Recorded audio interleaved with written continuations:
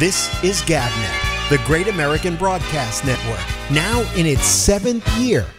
Talk like you've never heard it before.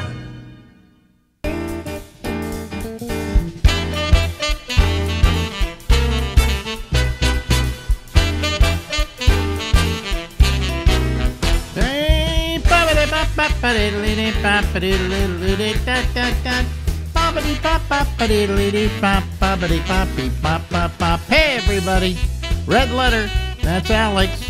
White letter is Ramble, that's the name of the program. And we're here until midnight tonight. Ladies and gentlemen. Short is good unless you're Joe Rogan. So. A short is good unless you're Joe Rogan. That's the voice of Larry Bubbles Brown. Yeah. And he's out there in California, where gas prices are what? Sunday night I got it. I got the last batch for $5. Now it's like $5.40. Wow. Because California is like the most expensive in the country. Yeah. Because you've got all those extra taxes and stuff they threw on there. Right. Yeah. They're killing us. And you're driving what car? I got my old Camry. Gets how many miles to the gallon? It does about 23. Oh, really? That's pretty good. Yeah, it's a pretty big car. I thought it would be eating up gas like crazy, like getting 12 miles to the gallon or something. No, that's. I was reading some guy that's got a truck for work. He's spending $2,000 in gas a month now. So those guys are getting killed. Wow. So, I remember do you remember the first gas uptick in October of '73? I don't. I remember an uptick. I remember. Here's how I remember. This is my gas history. Okay, let's go through my gas history, and it's 82 years worth of gas history. That's a lot. Okay. When I first started driving a car, when I was a kid, at 16, I guess I could drive in California at that time. Was it with a learner's permit, or could you actually drive at 16? I can't remember now, but I started driving at 16. And gas was, I believe, if I remember correctly, 29 cents a gallon. All right? Yes. But then they would do something called gas wars, in which the gas companies tried to compete against each other by lowering their prices. So one would lower it by a penny, the next one would lower it by a penny, next one would lower it by another penny, then the other one would lower it by a penny. Eventually, I was buying gas for 9 cents a gallon. Yeah, really? Yeah, wow. during one of those price wars. Yeah. I remember, and they used to they would give you things, they'd give you glasses and things. Oh, yeah. And also, remember this, folks. You remember this. None of you remember this. I remember this. Maybe Larry remembers this. You would pull into a gas station, and 4 people would surround your car. And one would be checking the oil, the other would be doing your windows, another one would be checking the air, and another one would be pumping the gas. Do you remember that? I do remember that, yeah. Yeah, and they all were wearing like these outfits with plastic bow ties, or rubber bow ties. Do you remember that at all? Don't remember that, but I do remember that you'd actually get service going into the Yes. And now it's you know, can I have some help with this pump? Fuck you. You know. Yeah, you can't even get air for the tires anymore. They charge you for that. They charge you for air. Yeah. Think about this, folks. Air, right? What are the things that we have on this planet that are free? Water and air, right? Not at a gas station. They cost you money. So, you know, and then I remember. I think it stayed at 29 forever. Jeez, I mean, I think when I moved in the 20s forever. Then October of '73, there was a little skirmish in Egypt and Israel, and that's when gas went up to 45 cents, and that caused actually a recession. Wow. And now, of course, you could see it go up to $7 a gallon in California. It is in Southern California already. Oh, really? Yeah, LA's higher. Oh, jeez. That's horrible.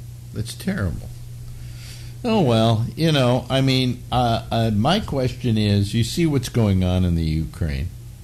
If we need to do these sanctions against Russia, is it worth it to you to pay a little extra at the gas pump, or a lot extra at the gas pump, to help the Ukrainian people, which is essentially what we're doing?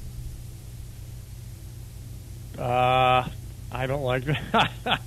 I'd rather have cheap gas. Oh, you'd rather have cheap gas, okay, than a live Ukrainian. Okay, we get where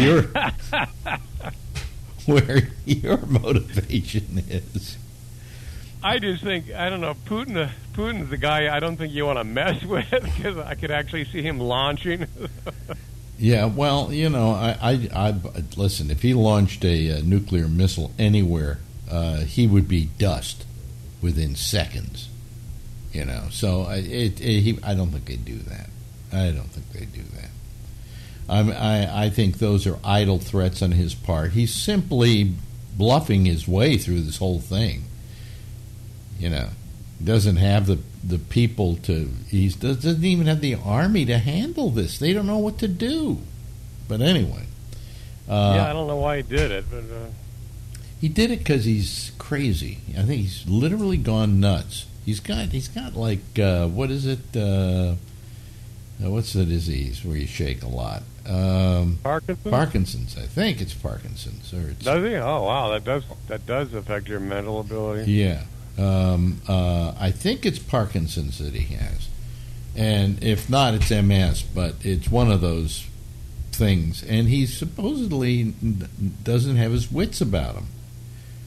Okay. Supposedly, if you watch him, he holds his hand either on his other hand on a table, or his hand under the table because it shakes like crazy. Yeah. That sounds like a horrible disease. Well, I hope he has it, and I hope he suffers. Suffers slowly. I mean, it's just insane. It's just insane. Why can't we? You and I have never lived in a world that was totally at peace, have we? No, it's always some war going on. There's always something going on. Somebody impinging on somebody else, and so on and so forth. World War II, Korea, Vietnam, Iraq.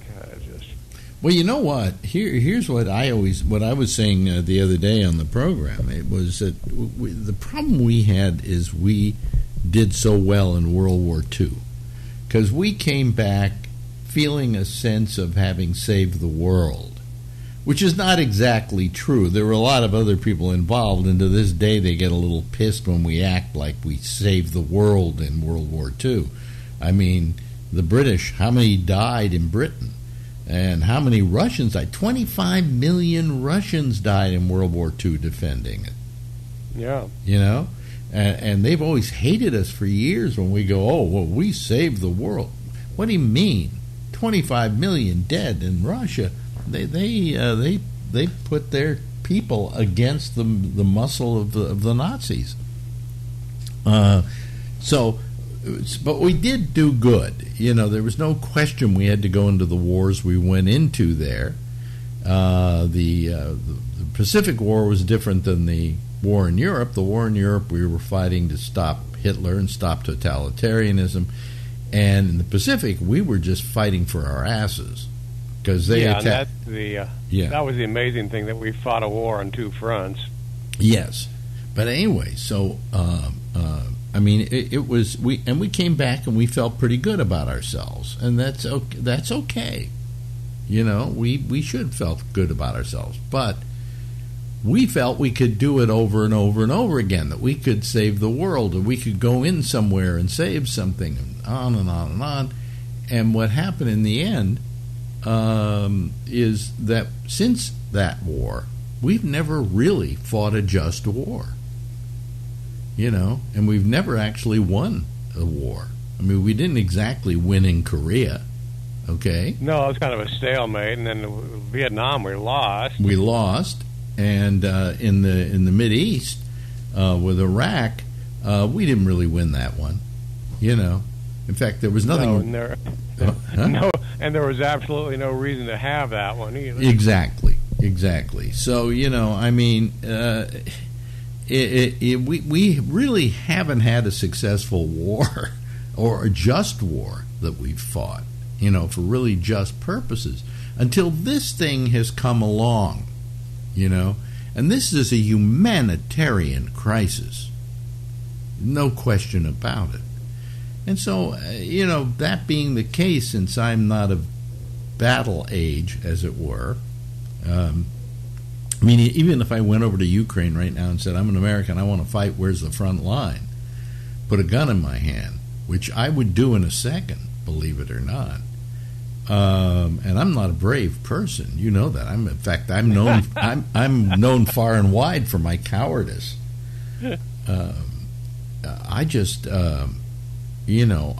I would do it, but I'd get there and they'd go, I'm sorry, you're too old to fight.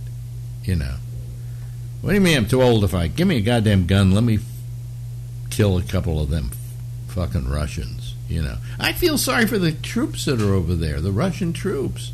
They don't want to be there. Doesn't sound like they want to be there. I don't know. It's just they were told that they were going on a what do you call it? On just maneuvers. No, they weren't. But anyway, you talk. I talk too much. I'm sorry. I don't like interrupting you. Okay. Well, I think that we're not going to. Human beings, I think we seem to be very warlike. I don't see that changing. Do you? Well, I always felt that I believe in evolution. Okay, and I believe that evolution is a good thing, and a thing that exists, that we do not remain the same, and that we evolve, and so on. But the fact is that we really haven't. Where this is concerned, we are still as primal as we ever were. So. You can't breed it out of us. You can't. But what is it in us that makes us do this, Bubs? I think we're just animals. So most animals are territorial, and I think we just. But you would just think with evolution we become less territorial. You would think, but we haven't. We haven't gotten better at all. Because being territorial doesn't do anybody any good, you or anybody else. So why are we territorial? I have no idea. But it's scary, and it's scary when I see somebody like Putin doing what he's doing to not in defense of people, because they're holding their own. At least we're recording this on a Tuesday, and it'll be played on a Friday, so by now it could have all changed. But they've really held off the Russian bear quite well.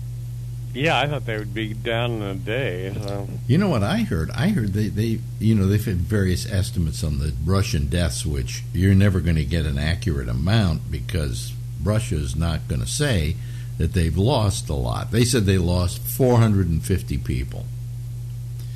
The estimate is they've lost almost 11,000.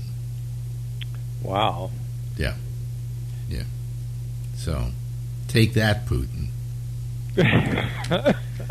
They lost, I don't know, about 1,000 Ukrainians. I don't know the amount, but it's certainly disproportionate, let me put it that way. And I can't believe that it isn't making the troops get a little discouraged, because they thought they were just going to run in there and just wallop these people, because they were just the nice little Ukrainians. What kind of warring abilities do they have? And they fought back. And, we don't learn a lesson in life, I guess. And the lesson to be learned from, say, Vietnam was never fight a land war against people who have something to lose. Because they're going to use any means possible to fight you. Whereas your troops are kind of going to go, well, I'm not going in there. I could get killed. So, anyway. Yeah. So, as the selfish part of Larry Brown now wants cheaper gas and doesn't care what goes on to the Ukrainian people. I see. I thought you were more kind of humane than that, you know. No, I just want cheap gas with a drill bumper sticker on my car. Oh boy. Well, you know, it's our chance to kind of do our part for the war, you know. Well, you served in the military? Yeah, I served in the military. I served in His Majesty's Navy. And that was before Vietnam. Well, actually, I was being let out. What happened was, when I was being let out, I was being mustered out with a bunch of people I had actually been mustered in with, because we all were Navy Reserve, which was a 2-year stint. And so we all wound up in the same barracks, waiting to be, you know, given our walking papers. And one of the guys I saw there had a bunch of ribbons on him. And I looked at his patch, because they all had patches. When you got a patch, you got a patch for the ship you were on. And it was over the shoulder, on your shoulder. It was kind of like in an arc, okay? And if you ever look at a Navy uniform, look for that. It'll tell you what ship the guy's on. Mine said USS Topeka, and then I think it didn't say, it probably still said USS Topeka, but I was with the Armed Forces Radio and Television Service. So I'm being mustered out, and this friend of mine comes to me, and it said the USS C. Turner Joy. And I said, you were on the C. Turner Joy? Because it was the C. Turner Joy, and do you remember the other ship? No. Okay. See, I got Bubs on one. The USS Maddox. Okay. And what were the USS Maddox and the C. Turner Joy? They were the two boats that were allegedly attacked in the Gulf of Tonkin. Oh, wow. Okay, and that's big. That's what escalated Vietnam. Exactly. And that was our excuse to go in there and kick ass and take names, or so we thought we were going to do. And I'm talking to a guy, and I said, "And you got all those ribbons, boy. You're a hero. You were out there in this big battle." He says, "What big battle?" I said, "What do you mean?" He said, "There was no big battle out there." He said, "We went to battle stations. We heard our guns fire a couple of shots out into the night. Then they secured us from battle stations, and the ship went back into port, and we came back and we were heroes." He said, "Nothing went on out there. We just fired into nothing. But we had to say that we were being attacked." And I went away with that story. And then when I went to ABC, I told that story on the air, and I was told by ABC News, "Oh, you can't tell that story. That's not true." I said, "It is. I was mustered out." "No, you don't tell that story again." Wow. And a couple of months later, it came out that nothing went on in the Gulf of Tonkin. Yeah. And they came back to me and they said, "How did you know?" I said, "I told you. I listen." You know? And I had the same problem with them on Nixon going to Russia and signing a treaty that included a deal for Pepsi-Cola. And they said, "You can't say that." I had said it. And then a couple of months later, they come back to me and go, "How did you know he signed that treaty for Pepsi-Cola?" And I went, if your news department would quit sitting there in an office, typing into a typewriter, and go out and just listen, you would probably get some of these scoops, So, but it was, that was a war that was a totally tragic war, the Vietnam War. It just made no sense at all, and it tore this country apart. You remember that? You remember the times, right? Oh, it tore the country apart as probably almost as bad as a civil war. I would say, I mean, there were kids who were suddenly made criminals because they went to Canada rather than fight. And it was horrible in this country, and it had a detrimental effect on our psyche as a nation. And so what good did Vietnam do us? Nothing. But doggedly we kept fighting it, hoping that somehow, it's that old thing about what is insanity. It's doing the same thing over and over again, expecting the same outcome. And we weren't going to get the same outcome. I mean, it was amazing, just amazing. Yeah, I was at the very end. I was possibly going to get drafted, and my father said, "We're going to Canada if that happens." And then the draft lottery came in, and I didn't get drafted. But that was a rite of passage. Most like you had to go through that. Everyone had to serve 2 years. Well, I was before the Vietnam War. So I went into the Navy just to keep from getting drafted into the Army, because they even drafted during peacetime. Okay. Right. Everybody had to go. Yeah. So I remember, I guess it was from a Marx Brothers picture in which there was a sign or something that said, join the Navy and see the Army at work. So I took that seriously, and I joined the Navy. And also my father said the food's better in the Navy. Yeah, the food's better in the Navy if you can eat it, but when you're on a boat and it's going back and forth, you're going to vomit. I'm sorry. You're just not. Food is not going to look good to you. No. And then Nixon ended the draft. Did he end the draft? Yeah. I think so. Well, they really had to. It was so dispiriting. And I mean, they may bring it back at some point if we really have any major, like if we suddenly go into World War III and we need troops. They may bring it back. But I was not eligible for the draft at that point during Vietnam because I had already served in the Navy, so I had done my service to the country. And I spent 2 years in Hollywood. That was pretty rough duty. No, come on, dodging hookers. Well, no, I mean, as I like to tell people, enemy planes never got past Santa Monica Boulevard, and that happened on my watch. Okay, so no, I spent most of my Navy time, about 3/4 of it, at the Armed Forces Radio and Television Service in Hollywood, and I never had to wear a uniform. We wore just tie and shirt and jacket. So only once a year did we have to put the uniform on. And that was on Armed Forces Day, so that when we came into work, everybody would know what service we were with.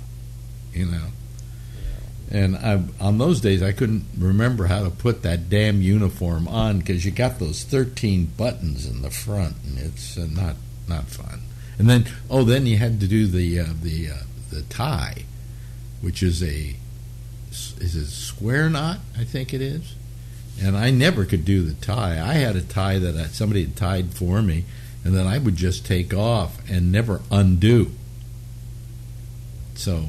Yeah, I never learned to tie a tie myself. Well, no, this wasn't a tie. This was, that it's like a scarf kind of thing, and you put it through, and there's a square knot in the tie, and it's the Navy tie. Okay, all right. Well, you don't know from that. You never had to be in the military.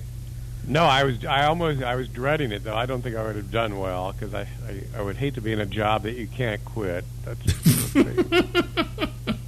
right. You can't leave. You can't. Yeah. It was close to that at Live 105, but Well, you got through the Navy okay. I got through the Navy okay. Yeah, and I mean, I was very lucky. I got to practice my profession while I was in the Navy, so that was good. That was really good. I'm not going to complain about it. Okay, But anyway, so I hope they never have to reinstitute the draft. And that was so dispiriting to Americans. And in the future, we're probably not going to need the troops. We just send over drones. That's it. Probably, yeah. The draft started right before World War II. Yeah. Passed by one vote in the House. Right. And I remember I saw... And then they kept it after World War II. It was the first time they had the peacetime draft, and that lasted until 73. And I remember seeing pictures of the first draft, in which they just had all these pebbles or balls in a jar, and they picked out one, and they said, number 23, you're the first person to be drafted. Hey, listen, we got to go here. I'm running out of time. But you've been drafted. I've been drafted. Let's talk next week, Bubs. We will. Okay, bye-bye. Bye. This is GabNet, the Great American Broadcast Network, now in its 7th year. Talk like you've never heard it before. And that's our good friend Larry Bubbles Brown, ladies and gentlemen, checking in with us once again, and we're checking in with him, and that's cool, and that's good. That's wonderful. Well, we only have one person waiting tonight in the waiting room, but he's a goodie, so I'm happy that he's here. Let me just do this. Wait a minute, hold on a second. I gotta admit him, okay? And let me also do this so I know what people are. There we go. Let me see here, and I got to do one other thing, put in participants here so that I can bring people in as they call, if they call. But right now, it's just you and me, Josh Wheeler. Hello, Josh. How are you? How are you? I'm okay. Maybe this is actually Saturday and we just don't realize it. Maybe we don't realize it, or maybe it'll just be you and me and Jeff. Look at Jeff. He's in that's a very nice kitchen you're in there. Is that in Georgia? Still in Georgia. Boy, it's very nice. Very nice. Looks like a nice house they have there, right? Yes. Yeah. Pam's. There we go. Well, you got your audio still up there. Participants here, so because you were listening to it. Just kill your browser, I think, and you'll be fine. Oh. There we go. That's one way to get rid of the audio. Anyway, hello, Alan. How are you this evening? I'm doing good. How are you? Fine. Listen, I wanted to mention something, and he said I could mention it, so I'm going to, because I feel compelled to. Kevin Stopper, who is a really good friend. He's a good friend. He is. Well, of course you know who he is. Oh, okay, sorry. Yes. Kevin Stopper, who I'm more friendly with than a lot of other people, because Josh and he and I and Patrick get together on Saturday nights and have a little talk with each other that doesn't get broadcast or anything, and it's probably the most intelligent discussion I have of the week. And Kevin probably won't be on the show for a while here, because his mother is you know what's going on, right, Josh? Yeah. She's just ill, so he's just taking care of her. Well, she's more than ill. It's getting towards it's getting towards that time, but she's almost 91, and when my mother went at 100, I just went, well, I could sit here and feel sorry, but I'm going to make a lot of people lose their parents at 50 feel pretty bad, I just talked to him. Yeah. Not that long ago, a half hour, whatever. He just kind of the same. He just stepped away for a little while to take care of that. Well, our hearts were with him, because Kevin is one of my favorite people. He's just a terrific guy.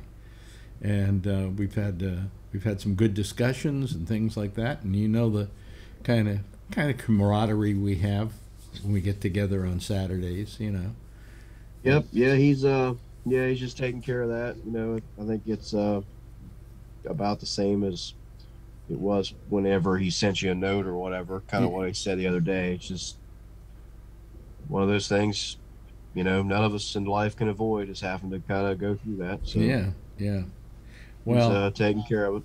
I just, when this happens, it just makes me feel bad, because I'm getting there, and I worry every day. I go, every time I feel something, I go, is this what's going to get me?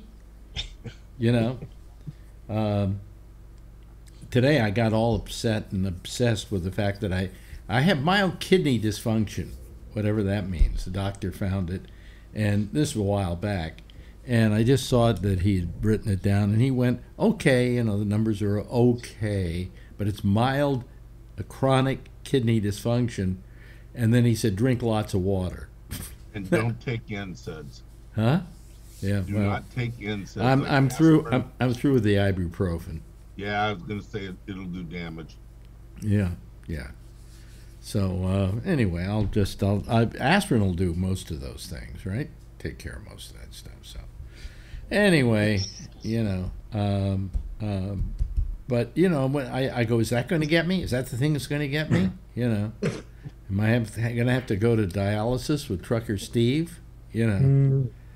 I'm 20 years younger than you, and I have the same feelings, so you're not alone. Yeah. Well, it's just I feel bad for Kevin, because I know what he's going through, because the biggest fear I think any person has is the death of a parent. Well, I wish him happiness, and I hope that if his mother hasn't passed away yet, did I get that right? No.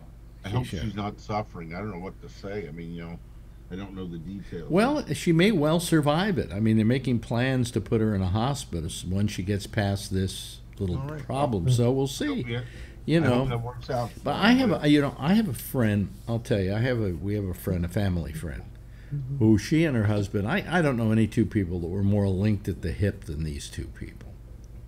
And a few years ago, he started coming down with, I think it was Parkinson's. And it got worse and worse and worse. And then he had to be put into a home, and that's where he is right now. And some days he's lucid, and other days he's not.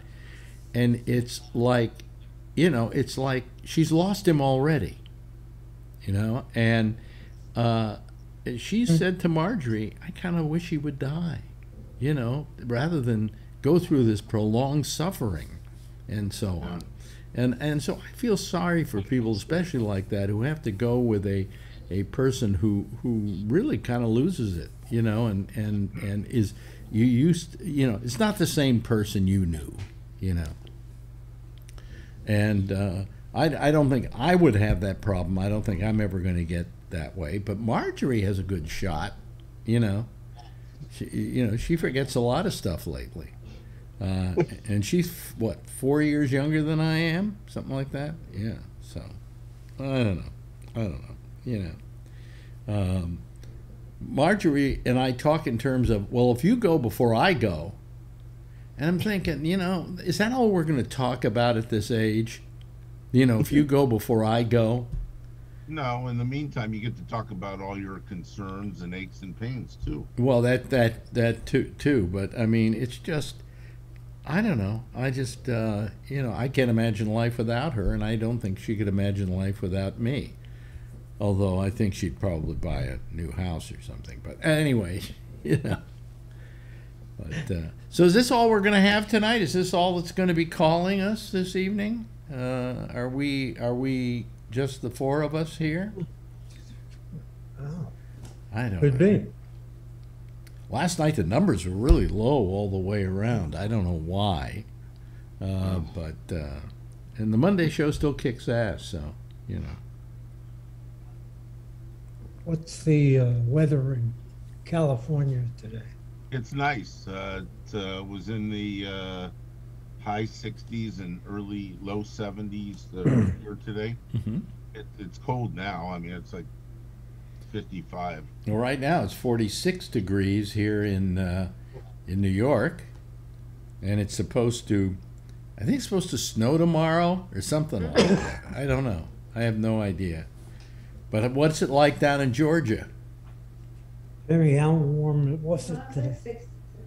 She said 60. 60? But today. Yeah. You know, Yeah. but it started raining on Yeah. and off, and I think theoretically Well, there's a there cold. may be a lot of rain coming. There's a weather front coming up through the south, Yeah. and will hit New York eventually here. So. So, you're not at your house, Jeff? No, I'm at our sister's house. She collects Her refrigerator magnets, I noticed in the background. Oh yeah. So what are you doing down there? Anything exciting? Well, Pam's mother is actually down here Mm-hmm.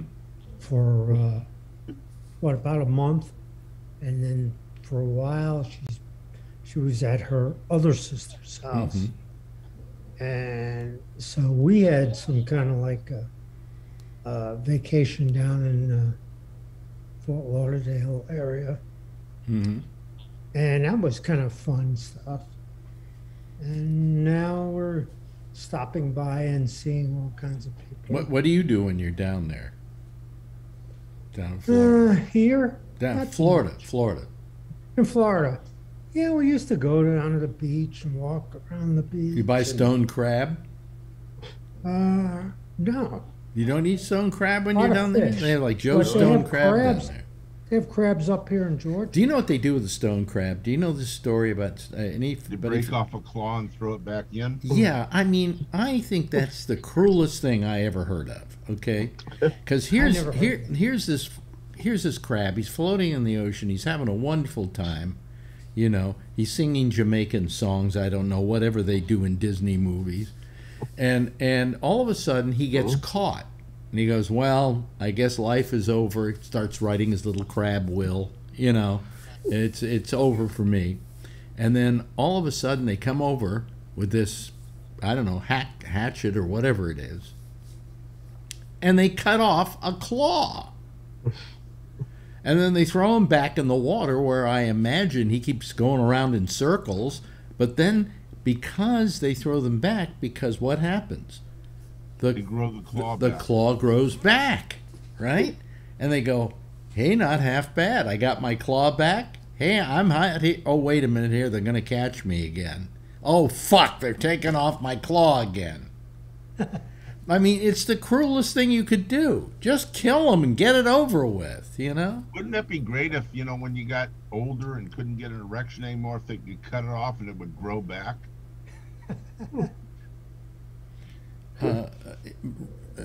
Josh, not a high level show tonight. Alan just brings it into the dumper. I don't know. Yeah. Jeff likes it. I thought it was kind of cute. Well, that's good. Yeah. But well, I mean, it could happen to me, but it wouldn't matter. You know, I go, I wasn't using it anyway. You know. So. My day was good. My night's not so good. I found out my blow-up doll's a lesbian. Okay, now that's funny. Oh boy. Anyway, so is anybody else going to call? By the way, all you have to do, we could take some new callers too. I mean, all you have to do is go over to gabnet.net. Over on the right-hand side of the page, there's a thing that says Zoom. Click on that; it automatically takes you here. You're automatically logged into the show. It's that easy. It's that simple. But I can't imagine that. It's just like been quiet this week, just really quiet. Although I think Tuesday we had a lot of people. So Tuesday? Well, You yeah. didn't even have a show on Tuesday. what? I mean Wednesday. Excuse me. Oh, yeah. Sorry. That's because Phil was on the show. Yeah, that's because Phil was on the show. Right. Don't say that. You're going to make him get an ego. Oh, wait a minute. He already has one. He already has a Yeah, yeah. So anyway, Josh, what do you think about our president's handling of this whole thing in the Ukraine? In Ukraine, I keep saying the Ukraine.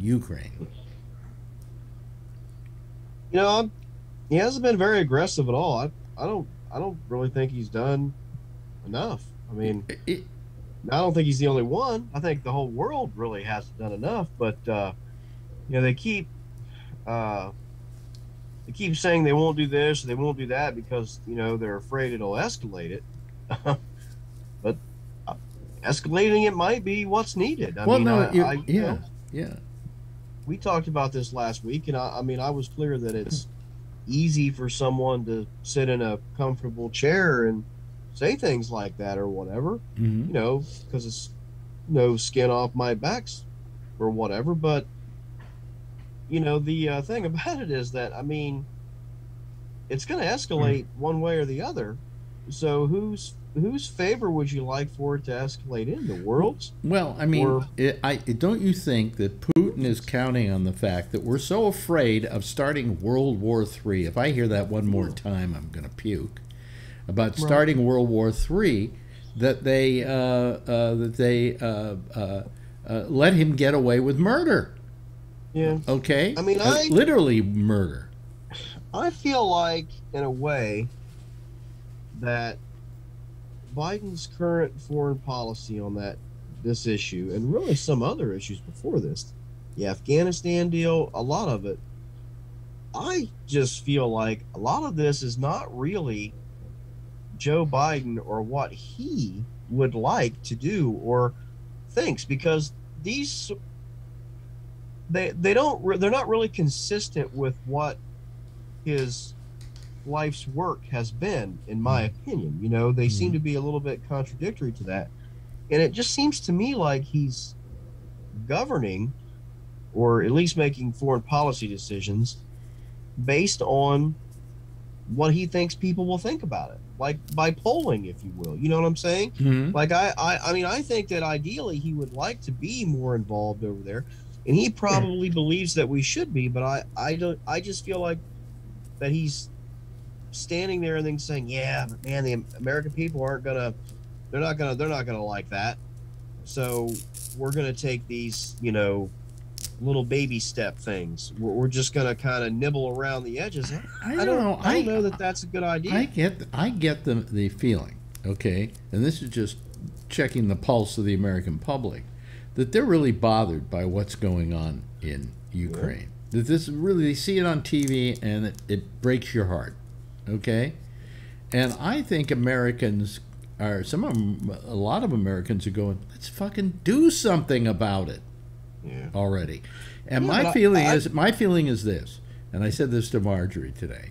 I said, what more was Korea but World War 2.2? And then we got to Vietnam, that was World War 2.5. All right. And then we got into the Mideast, and that was World War 2.7. So what's another 3/10 between friends? And let's get to World War 3. All right? Yeah. I don't think it's going to happen. I think it is the Damocles sword that he's holding over our heads, and hoping that we'll believe that. Yes, Jeff? I think I remember from Vietnam, and a lot of my friends went to Vietnam, got shot, whatever. Most of them that I knew survived, but a lot of people had a lot of problems from Vietnam, didn't quite trust the whole concept, and I think a lot of people grew up saying, we're never going to participate in that kind of a war. Well, we will never do again is we'll never have a draft, because the draft was so dispiriting that it tore the country apart. And I don't believe in a draft anyway. I think if people don't want to fight a war, then you don't do the war. And I'm not saying we do the war. I'm saying we go in and rescue the Ukrainians. I mean, they are being slaughtered. And we have a humanitarian right to go in there and save lives. That's what we do. We're the policemen of the world. I mean, when somebody's walking across the street and it looks like a car is going to hit them, do you push them out of the way, or do you just say, well, I don't own a car, so I can't I can't do that. I mean, here these people, I mean, they are just being bullied by a big superpower who they're holding back, but they're not going to be able to hold them back forever. And I think that if we let Putin get away with this, he's going to try more. And the only threat he has, that's the reason we aren't doing something about it, is, well, this could be the beginning of World War III. Well, I'm sick of that shit.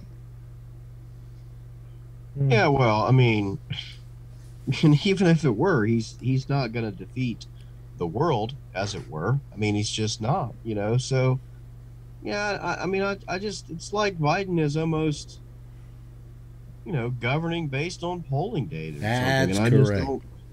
I don't, you know, care much for it. I mean, look, the policy of containment is only going to work if you contain him, right? I mean, you know, if you don't contain him, then well, you can't let him get away with this. And what we're doing by worrying about this whole World War III concept is letting him get away with it. And he's relying on that. Yeah. Yeah, I mean, there are a lot of people pushing that rhetoric, and I almost think that's what it is. I mean, I heard David Ignatius, who, you know, the reporter for the Washington Post or whoever, and he's really good. Mm-hmm. But, you know, I heard him say on Morning Joe, like maybe yesterday morning or something, that, you know, the world was as close as it's ever been to nuclear war in its history, even closer than the Cuban Missile Crisis. And I'm like, I cannot agree with that. You know, there were documents declassified 10 years ago that proved out that at that time the world was literally 1 minute to midnight. I mean, you know, there was a book written called 1 Minute to Midnight that detailed it incredibly well, how close we were to sending an invasion force to Cuba, and how dead set the Russians at that time were to using their very small tactical nuclear weapons on our troops to vaporize them on the beach, you know, which would have needed a proportional response, which would have needed another and another and another, and nuclear war. And I don't think this is the case. Yeah, let me proffer this to you, okay? To begin with, you want to talk about people who drop nuclear weapons. We're the only country who's ever done that and dropped them on another population, not just testing, but another population. But that happened, what, in 1944? I think so, yeah. In 1945, excuse me, 1945. How many years ago was that? Long time ago. It was a long time ago. And nobody has since then, in spite of the proliferation of weapons, I mean, a lot of big countries have these nuclear weapons. We have about over 5,500 of them. Yeah, well, Russia has about 6,500. Yeah, the other thing, you know, though, is like our tactical use of that was able to end a war, okay?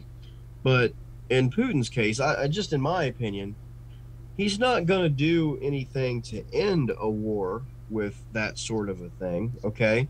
It's only going to escalate it, which doesn't work in his favor. And like we talked about last weekend, if in the process he simply destroys everywhere that he's trying to annex, what's the point of having it? I mean, well, what's the point of me stealing your car and rolling it over 60 times? Well, but that's what he's done there. I mean, that place is rubble. Right. You know, and they have no money to fight the war, and all the things that are going on, all the things that we're doing and the world's doing against him. He has no money coming in. How's he going to rebuild?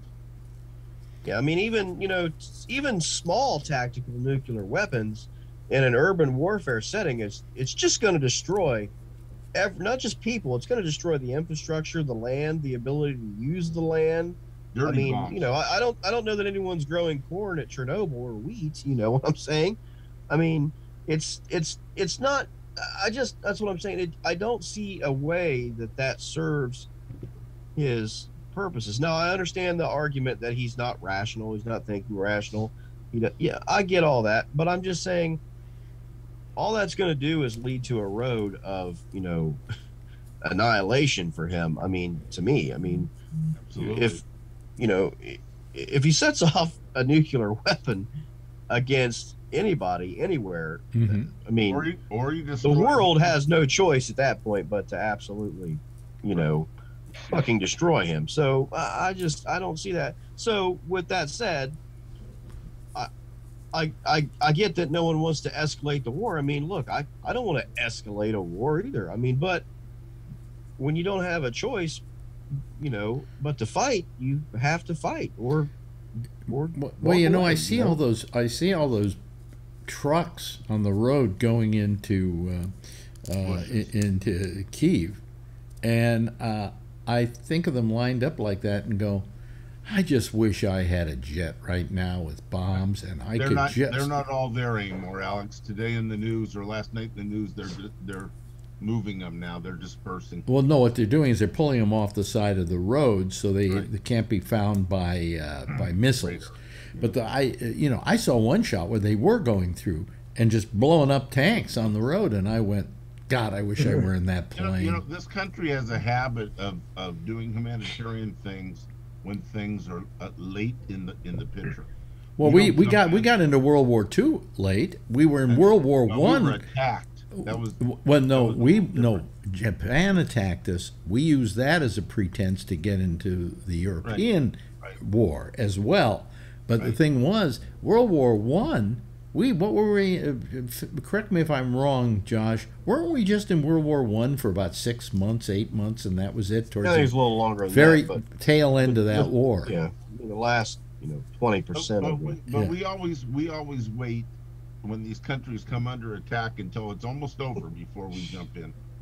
Yeah, and then we jump in and act like we're the good guys.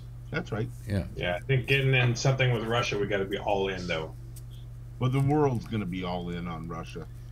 Yeah. All they need is a missile to hit one of those nuclear reactors, or have a missile go into one of the NATO countries by accident, and they're in a world of hurt. So. Yeah. So it's just. I know that. Look, I get the arguments. I'm just saying, and I know that this might not really have been possible, but. Had the world, quote unquote, or whatever, decided that in 1939, they were going to be more aggressive when, a blitzkrieg rolled into Poland, maybe things would have went a little different, right? I mean, I'm not trying to equate the two, but I'm saying it's the same thing. We're kind of hearing the same arguments, when that happened, which was, he's just kind of this, that, the other, it's not that bad, and then it took off. So, well, now it comes down. Oh, by the way, I have to take time out to praise the Polish people. Oh, absolutely. And I came up with a new Polish joke. Oh, really? A new Polish joke. You ready for it? How many Poles does it take to screw in a light bulb? Wasn't it back in the old days 2 Alex?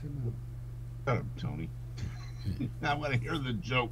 Oh, yeah. Go ahead. Okay, I'll say it again. How many does it take to screw in a light bulb? How many? How many? One. See, they're no longer a joke. Oh, Did you hear about the Polish firing squad? They're standing in a circle. No. Yeah. You see, you don't get it. What I'm saying is that they're not a joke anymore. They're really turned out to be good people. I understand what you're saying. Romania and all those countries, they're all taking those in, and then you see those people that are going over there to cook for people. Yep. I mean, geez, how can you? I can't imagine grabbing a suitcase and the family and just gone and leave everything behind. What do you take with you? You're talking about food. How are people eating and all that? All those basic things, Yeah, toilet. Those people that are going over there and helping. I saw a bunch of chefs that are going over there, or they're over in Europe that are helping out. And they say, hey, we're making huge, big volume of food that is nutritious for them, because we know a lot of these people have been not eating properly, and walking for so long, and they're exhausted to really fill them up. And it's like all those countries, and I'm sure they can't do it for a long, long time, but they're really with open arms, helping everybody out. Right? It's amazing. Yeah. It's really one of the things is Poland has got a very low vaccination rate, and so they go from the fire into a frying pan, and people are starting to get sick from COVID there. But what can you do? Yeah. But I just, you know, Well, I just I think, mean, yeah. What were you gonna say? Oh, I was just gonna say, it just seems like the lessons from World War II are just sort of not being learned. That this Yeah. fear of escalation is leading to inaction, which is then actually just going to lead to escalation. Yep. Because the aggressor I is agree, not Josh. going to reach a point where they say, "Oh, okay, I got what I wanted. I'm good now. Mhm. War Right. over." I don't, you know, I I mean, totally I agree don't with you, think Josh. that that's going to happen. Hitler didn't take Poland and then say, "Oh, well, we got all the land that we were, disputing, and it's all good now." And Well, we sweet, can't can we join allow- the United Nations? No, I mean, We can't allow Putin to feel he won this one. Nope. You know, Nope. we've got to send him back to Russia with his tail between his legs. You know, but I mean, it's horrible that he's bluffing us with this World War III thing, and I think we're letting ourselves be bluffed. I think this is kind of backfired on him. He didn't realize the Ukrainians were going to fight back, unlike the Poles in World War II. And the other thing is, he was trying to with this. I'm gonna get ready my nuclear weapons. That made our country and NATO stronger, and he expected it to go the other way. Yeah, around. but here's the thing. He's not going to give up. He's not going. No. He's stubborn, so stubborn. He's not going to give up. So we've got to do something to make him give up. I don't know if this is possible, but could he be more stupid than Trump? I mean, Trump didn't start a war, so Here, no, he couldn't be stupider than Trump because Trump was so stupid he believed Putin. right there you go. Okay, Somebody said that on CNN last night that Trump doesn't even believe there's a war going on. yeah, But, you know, all the lies that they spread say, "Oh, military bases," and you see those apartments that go like this, and you just see this hole, literally a hole in there. Yeah. And you know, the maternity wards, the hospitals, all these I know how they put it, but you know, these assisted learning. You kids, don't hear very all much. those places too. What the You hell? don't hear very much about them hitting military bases or military installations. Some airports, some This is the key Russian, airports. Right. This is the Russian playbook. Excuse They me, did I've it got in an itchy Crimea. nose. What? They did it in Crimea also. You know, it's their playbook. Russia is to go and kill civilians. Yeah. Well, look at what they did in Syria. Right. Same thing. And there Syria. they use biological and chemical. Absolutely, and it's their playbook. Unfortunately. All I'm saying is I think we got to get tough with Russia, and I think we got to go in and save these people's lives. You know? I think so. I think. I think we did that it- a couple weeks ago. You know. But, and I think, like you're saying, also, it's not Excuse just me, their folks. lives, I'm not but picking. I'm not picking my nose. My nose is itching like crazy. Let's all itch our nose. But it's Yeah. not Not just feeling alone. it's not just saving those people. I think it's also what else is going to come after that. Absolutely. You know, he's going to have big balls to just do whatever he wants after that, right? Yep. Well, I mean, this is going to embolden him. There's no question about it. And I just think that we should be going in there. We should call it a no-fly zone. And if anybody flies over it, you shoot them down. That's it. I don't understand his thought though. He's going to blow everybody up, kill everybody, or have everybody get out of that country. And then what is he going to bring all the Russian people over there? And let's How rebuild? how many people is it going to take to put at least 30 million people under your thumb? How many people does it take to do that, especially when they don't want you there? I mean, look at what happened to us in Vietnam. Yeah. You know, there was no way we were going to win that war. We couldn't figure out how to win it because the people had nothing to lose by fighting us. The conventional thought of guerrilla style warfare that is, if you are facing an insurgency or a determined guerrilla style warfare, the common ratio, I think, historically among military planners, they like to see a 10-to-1 ratio of combatants to the invasion force or whatever, depending on what it is, whatever you want to call it. So I don't know. Is that the population of Ukraine? The The population of Ukraine is somewhere around I think 35 million, maybe 40 million. I saw one time it said 33 million, but I think that's gone up. I mean, so but then you've had like about 2.5 million leave. Okay, right. But I mean, anywhere in that ballpark. I mean, even if you're off by 20%, I mean, it's hard to imagine a good scenario where if they're determined that, I don't know what the troop size was. I think he's mobilized somewhere around 350,000 troops. You know, that amount of troops is going to be able to take over that population. That's going to be so difficult. But that's why I do believe that the one tool that they have that is helping that power is the same tool that has changed warfare since World War II, and that is the air superiority. Mm-hmm. So if the world could at least take the step to remove that tool from Russia's war chest, that significantly could change the game, you know, but they have been reluctant to do so, as we've been talking about, and I'm getting to the point where I don't much understand it right now. I think this is going to cost the Democrats in 2022, and in 2024, if he doesn't do something soon, it's going to cost him the presidency. I don't think he's going to run for president again. I don't think so either. Yeah, I really don't think so. I don't know who we got in the bullpen right now, but it certainly ain't Schumer. I'll tell you that right now. No, that's for sure. Unfortunately, you know, on the Republican side, you got the idiot governor from Florida. Yeah, I just don't think he's going to get the traction he thinks he's going to get. I don't know. He's pretty much a pro-Trumper. Well, he can be a pro-Trumper all he likes. I don't know if being a pro-Trumper is necessarily going to get you the presidency. You know, exactly. I think that more and more people in the Republican Party are getting pretty disenchanted with Trump, especially with some of his most recent pronouncements. I say they run Tucker Carlson for president. Alex, is that his real hair? I watch him sometimes.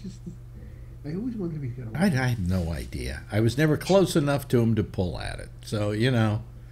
I watched you on the show. I remember you used to be on at lunch. When I used to be on the Tucker Carlson show. You know, it wasn't on Fox. It was on MSNBC, oddly enough. Wow, what a change for him. I mean, is this ultra-liberal to conservative? Well, no, he wasn't ultra-liberal on MSNBC. He was conservative.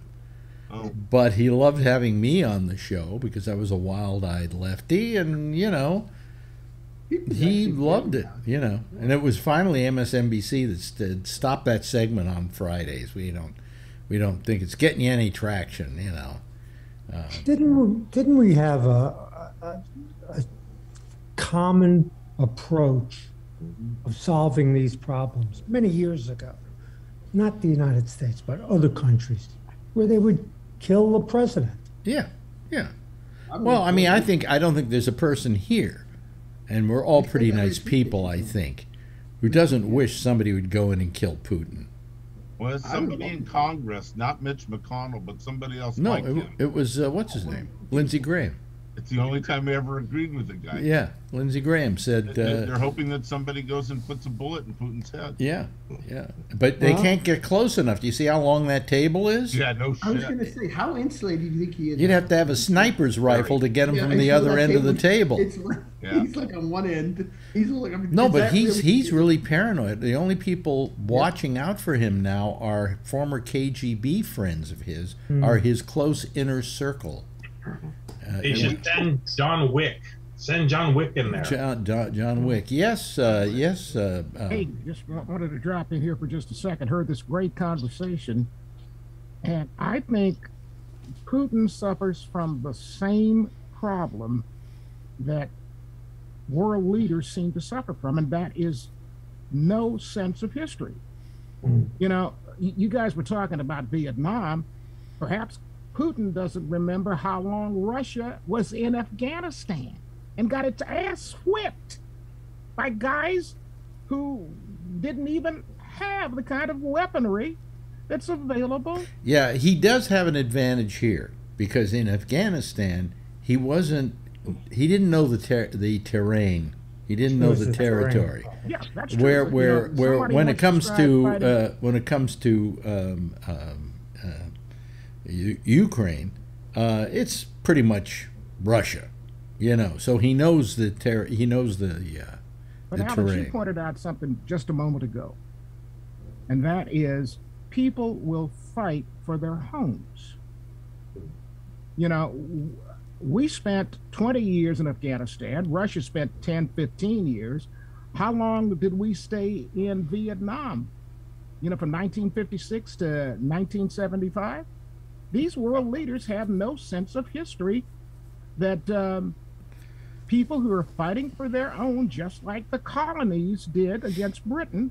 Well, you also have to remember also that a guy like Putin is a singular human being who is now so separated from reality because he separates himself from the rest of the world.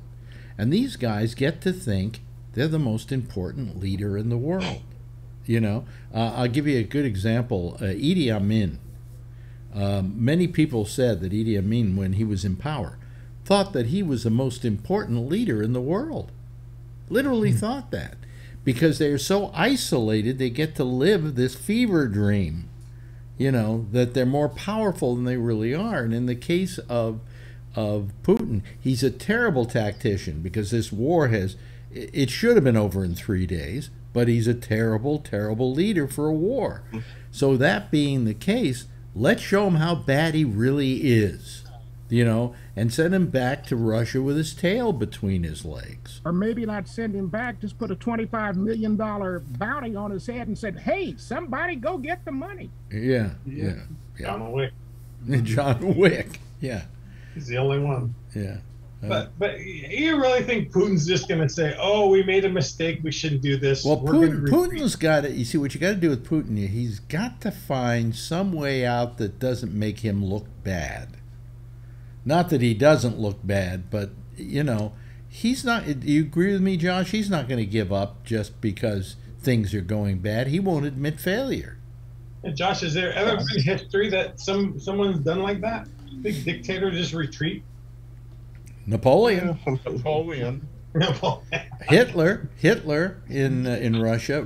Russia was they'll all run back to their homeland and put up a defense when they're forced to, but that's what we've been saying is it's going to take an overwhelming force to do so, and we're not really committing anything, and when I say we, I don't really just mean the United States. I mean, to me, if NATO was ever created for anything, is this not what it was created for? Absolutely. I mean, I don't know. I mean, I understand that Ukraine isn't a member of NATO, but this is the guy trying to tap in a nail with a pair of pliers or something, and you're standing there thinking, they made a tool for By the that. way, who tried to disassemble NATO? Trump? He was trying to weaken. I think he was doing. I think he was at Russia's behest. I think he was doing Putin's bidding. Yeah. I think he was actually Putin's bitch. Oh yeah. He could have made a narrative that I was thinking he could have made a narrative that if they would have weakened NATO, I was thinking to my brother, and they would have went on a false narrative like, oh yeah, he's doing so many things. Oh, his whole gripe about NATO was they weren't paying their fair share of NATO. Yeah, that's exactly There's no reason. I mean, Macau doesn't pay anybody really. But if Putin is disconnected from a sense of history because if anything, he should understand that no leader of the Soviet Union, of Russia, of whatever you want to name them, because their name has changed every 15 minutes throughout history, no leader really lasts long. Okay, now I understand a couple decades or whatever. I mean, they may last a little while. Staline lasted a good long time. I mean, but what I'm saying is, but they always end up with a demise at the end. I mean, they never exit gracefully. Okay, they all find themselves either dead, not by their own choice, or thrown out on the streets with nothing. I mean, it's not. I remember reading.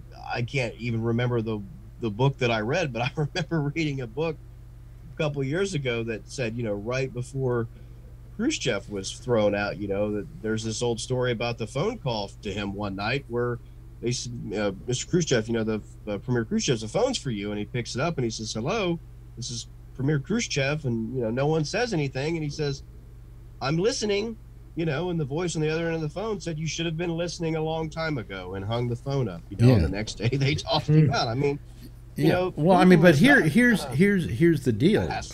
I mean, these people have to understand that they can't go on doing this forever. I mean, I'm a very passive person. I don't believe in violence and all of that, but I really think somebody's got to put a bullet through Putin's head. I think that's the only way he's going to be stopped. Otherwise, he's just out of sheer frustration. If he feels he's losing, you don't want him to even feel he's losing, he's going to pull out the biological weapons and the chemical weapons and even the nuclear weapons. So you're saying you're trying to avoid World War III? He's going to do it anyway if he doesn't feel he's winning. I mean, that's sort of been my point, was that there's going to be an escalation, probably, in my opinion, no matter what you do. So whatever you do, you might as well make it worth your time. And I don't know that saying, well, we're not going to buy your oil, I mean, don't get me wrong, that's a great step, that's necessary, but I don't think doing that and then standing around and saying, well, look, we embargoed this, that's not, I don't think that's going to change anything for him personally. That's just how my read on that. Well, also you got to remember something. Yes, we're hitting him where he lives, the money and so on and so forth. But I don't think that the whole all of Russia is going to collapse because they don't have a McDonald's to go to for dinner. Or a Starbucks to go get coffee. There was a report out of Russia today that said that approximately 65 to 71% of the Russian people currently support Putin. And we're just not hearing that part of the story. Well, for the same reason, Jack, that a lot of people believed Trump. When only messaging you're getting is that you're winning and that he's doing a great thing and that we're fighting Nazis in Ukraine and drug dealers. That's his whole push. If that's the only news you get, like Marjorie has a close friend, we have a close friend who is Russian, and she lives here. And I think she's an American now, but she lives here. And she calls back home to her mother and to her friends and everything. And she kind of defends what Putin is doing because everybody there tells her, well, have you heard they're using little baby kids to use as shields for people with guns, and things like that. All these lies that Putin's been putting out. And you say, well, why doesn't somebody speak the truth? Well, if you speak the truth, you get 15 years in prison. Okay? You can't say we're losing the war in Ukraine because what's going to happen is you get arrested and thrown in jail for 15 years. So nobody's going to talk against him. So you're going to say that the majority of the people are with him. It's only because they have lack of knowledge of what's really going on. Well, what happened to things like Voice of America, Radio Free Europe? How come we dismantled them? They're still there. Are they operating still? Yes. I saw a report today from them. They had the only reporter embedded in the front forces fighting against the Russians. Well, that gives me an idea about who I'm going to try to have as a guest on the intersection next week. Somebody from Voice of America. My old boss went to work as the head of Voice of America at one point. Who was your old boss? R. Peter Strauss. Oh, yeah. I remember him. Yeah. And he got a job as the head of Voice of America. You have worked with and been fired by some of the best. Oh, yeah. Absolutely. Absolutely. Catch you at the top of the list. Okay, see you later, Jack. Jack is going way bye-bye. Way bye-bye. Goodbye, Jack. Yeah, goodbye, Jack. But I'm just saying that, I mean, if NATO is not able or willing to take some effort here, I mean, then what was it created for? I mean, what does it take to mobilize NATO. Well, forces. what it is, I mean, it takes for one of the countries in NATO to go again, to do it. Right. Well, right. Which, I mean, I get that. So that's what I'm saying. To be If this be were attacked. Poland and not Ukraine, so then it's just a matter of membership. Will we be sitting there even with NATO and know, saying maybe we shouldn't do this because it'll start World War III? I mean, I'm tired of this. That's that's what I'm getting at. So you're telling me that like let's say this were Poland that he had invaded, so we the world, NATO, would be going ape shit and fighting him and bombing him and all this other stuff. So then it's just a matter of membership, which, by the way, Ukraine had been asking for anyway. I mean. And you were afraid to let him in because you were afraid if you did that it would lead to this. But it did lead to this. I mean, I'm kind of, I guess, back to my original point, which was it's going to escalate no matter what. Well, the thing is, this war borders NATO countries. Yep. And so that does threaten NATO. Yeah. Right. I mean, what's to say that one of those, look who's looking in. Look at that. I saw. She been doing that for a while, and I haven't noticed it. That's the first one. That's the first one. I don't think it's going to be the last. I mean, I just. What'd you say? I just look at that. Oh, go ahead. You were talking to him. I'm sorry. No, I just said when the door handle goes down, you know she's coming in. Oh, okay. I mean, it's just. There we go. I see it. I mean, I'm starting to see it like the United Nations. You know what I'm saying? Okay. I mean. United Nations can't give me a parking ticket. Fuck. I mean, Well, the United Nations. Look, the United Nations was not formed as a police organization. Right. They were formed as an organization where if there was problems in the world, maybe there was a place where we could all talk about them. Yeah. So they'll let the Russians show up and spread their fucking propaganda on worldwide television and sit there like, well, what can we do? Yeah. I mean, it's just.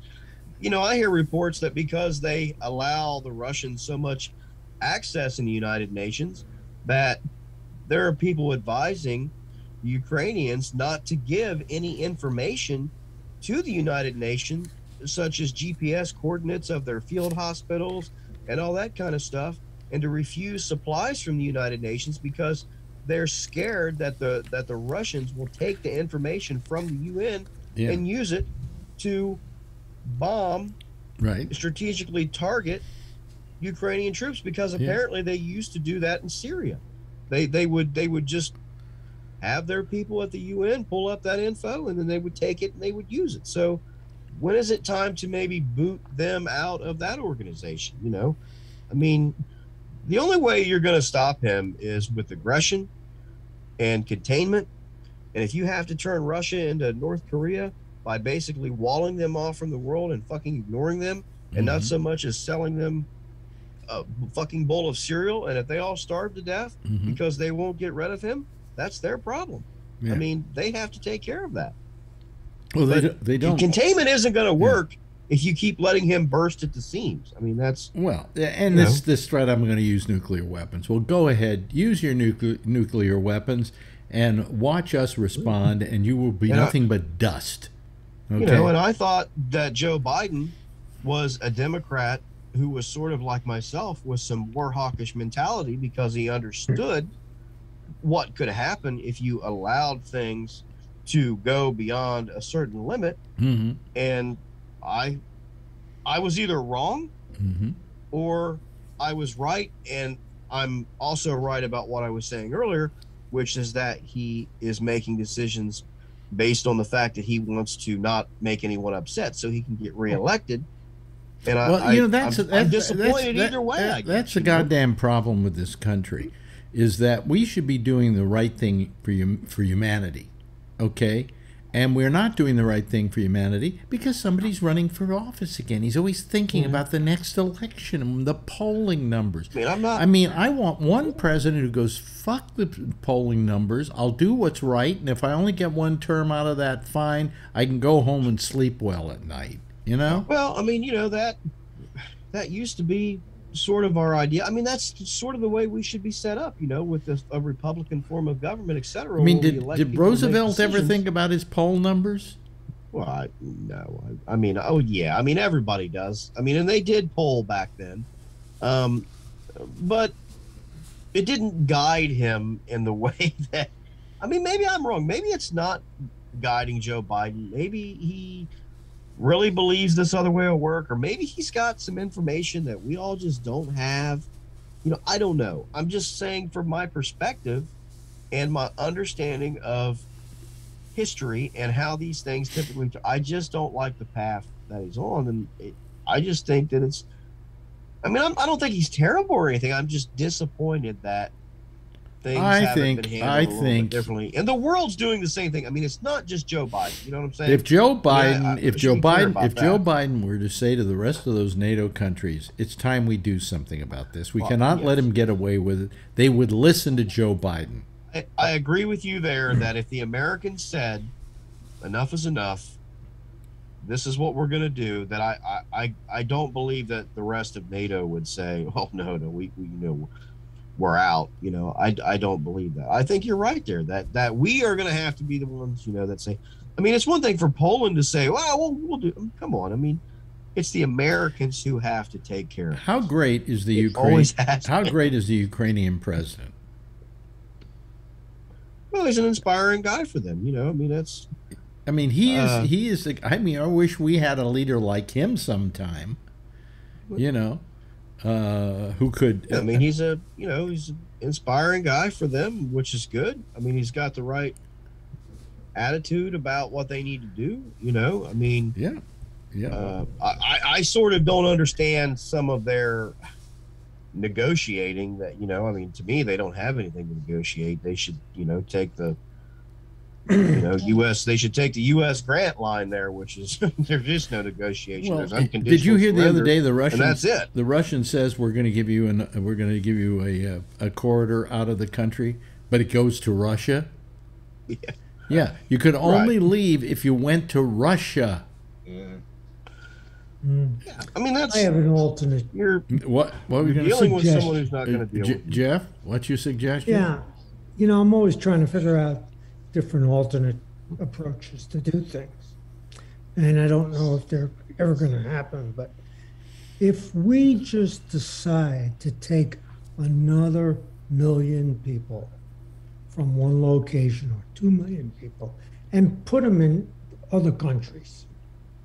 Mm-hmm. Okay? And at the same time, what that property is, that now there's no more people on it, and they just blow it up, so that the property is not useful for Russia to pick it up. Well, it's garbage. You know, I just want those people to be able to go back home. I don't want them to be able to carry. Well, they can go back later if you can be if you can get Russia out of there. Yeah. But that I mean, to me, the only way that the world is going to move forward from this in a positive way is if it ends in defeat for Putin. And by defeat, I mean he doesn't get anything, hardly anything, or ideally nothing. They got to pack up all their shit and they got to go back home. All he gets to keep is the tail between his legs. Correct. You know. But I mean, unless we get tough with him now, he's going to take this as a sign he can get away with anything. Yeah. I do think the longer that it goes on, you know, that's possible. Yeah. Hey, there's the theme. Wow, good show tonight. Really good. You know, Josh, always brilliant. Great to have you here. And thanks to Alan for joining us again. Some nice comments tonight. Jeff, very good. Tony hasn't said much of anything. You have anything to say? Any last 2 cents worth to put in? I hope the best for Kevin's mom. I heard it early on. Okay. Yeah. I think we all feel that way. And also Brian, thank you so much, and a special appearance by Adrian. We sent you a little something. It'll be there Monday, they say. That's what I hear. Be careful, because there's a hat with there's a rock inside there. So be careful when you open it up. Oh, why? Because I might knock myself out putting the cap on? I want you to drop it on something and break it. Okay. Anyway, everybody, give a big wave goodbye, and I'll give a big wave goodbye at you. Thanks, everybody, for coming by tonight. A small group of people, but a good group of people, okay? Always enjoy having them here. And it turned out to be a good discussion, too, so it didn't matter whether we had 15 people or 5 people. We had a good crowd here. Anyway, listen, Jack Bishop is next with The Intersection. I'll see you back here on Monday at 4 o'clock on Facebook with Alex Bennett's Pop-Up. And then we'll be back here on next week on Wednesday with more of the same time, same station in life. And in the meantime, as always, if you see her, tell her I love her, okay? And you know the rest. I'm not even going to tell you about wearing a mask anymore. You don't need to, but you need to be vaccinated. Bye-bye, everybody. Have a nice weekend, okay? Bye.